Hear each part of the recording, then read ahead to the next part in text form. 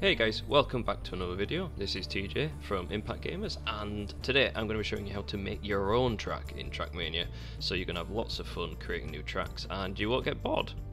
So yeah, let's pop into it. So the first thing we need to do is just go over here to editors again, and this time we're just going to say new track. Now today I'm going to be showing you the simple way of making a track, not advanced, so we should be doing that in another video, but for now we'll start with simple. Always the best way. Start at the bottom, work your way up, and you'll feel a lot more comfortable with the editor. So I'm not going to make a huge track, I'm just going to show you the basics of what everything does and how to create a track. So the first thing you're going to want to do is you want your start line. Now I am notorious for getting these the wrong way around because I always assume, there we go, I assume that is facing forward and I always get it wrong, but anyway we are going to test it in this video. So what we're going to want to do is, first I'll go through all of these and say what they do, I'll show you in the game, and then I'll show you what buttons you need to be pressing to get different camera angles and delete objects and stuff like that. So here we have the start line, really important, we need it to actually start the race. This object here is the actual track, just the ground itself and just straight lines, and the way you can place these is if you click once with the mouse and then drag, you'll see a blue line, and then when I release the mouse, there we go, it will appear as it was as a blue line.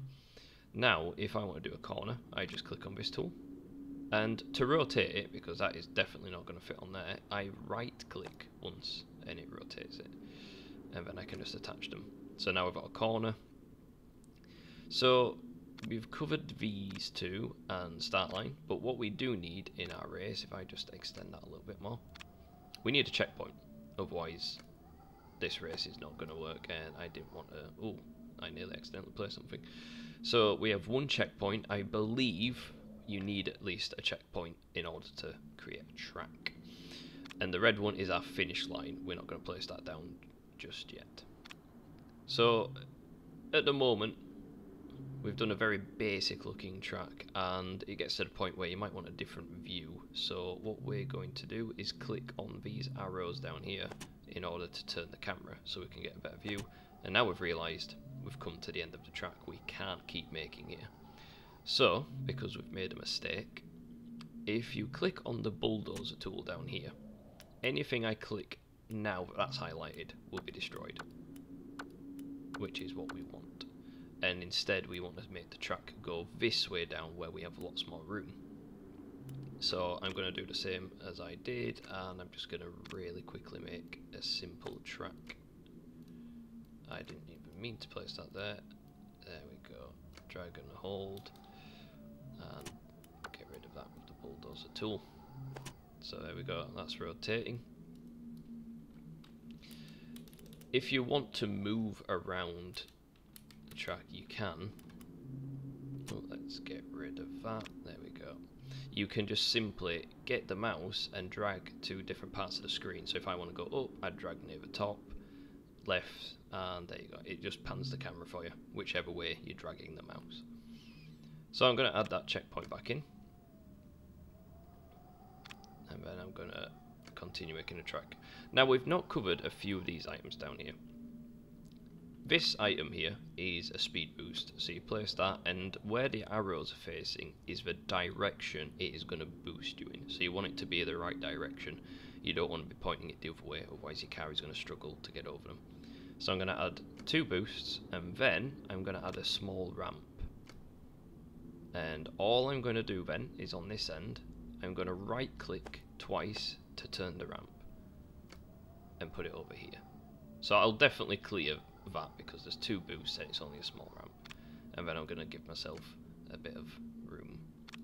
So I'm making a very simple track, and it doesn't take long, but you can make multi-story levels, so you can just keep increasing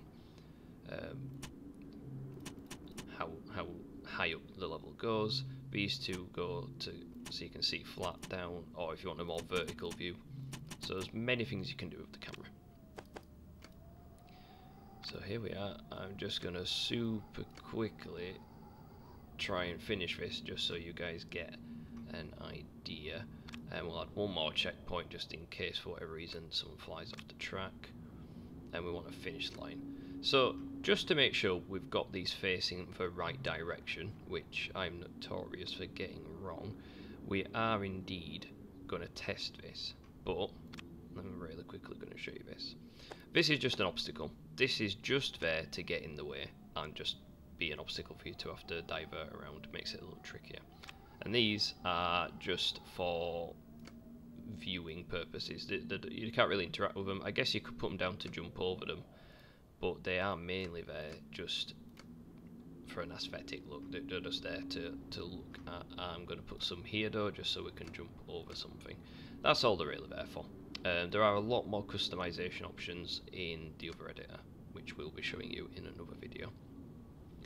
So there we go. We've got start line, checkpoints, boosts, finish line, and this is a really simple track. So we are going to test it.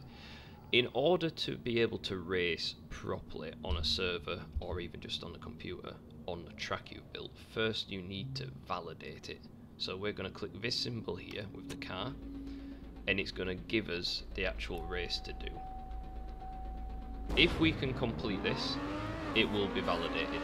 Then we can save it, and then we can use it in other modes. So I should be able to complete this track.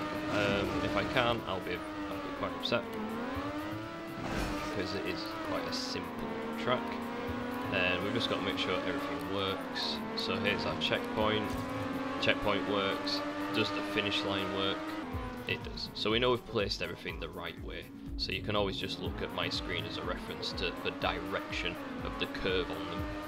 So we've done that. We can click here now. End validation.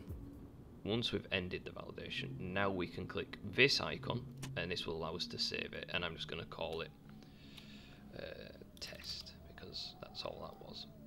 And that's it. It is now saved. And yes, we want to compute shadows. So now that we've done that, I will really quickly show you how to load this track and be able to race on it. This will be a very similar function for if you're doing it as on a server or just on your computer. So I'm going to click this arrow to back out again. I'm going to click on play solo, and I'm going to go to browse at the bottom instead of on one of these. And if I click browse, I should now be able to load in my challenges. So you click challenges first, then to my challenges, and there you are. That is the track I just created. So you can race on it. Similar thing for party play. If you was making for a local server, or even just on this computer, you click on it, you go to create, and this time though,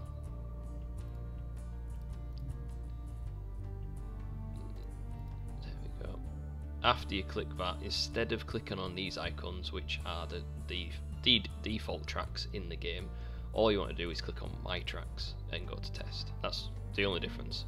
So you can play it, as long as it's validated, you can play it on a server or playing it solo. So that's it really, guys. That is how you create a track and play it in different modes on Track Mania.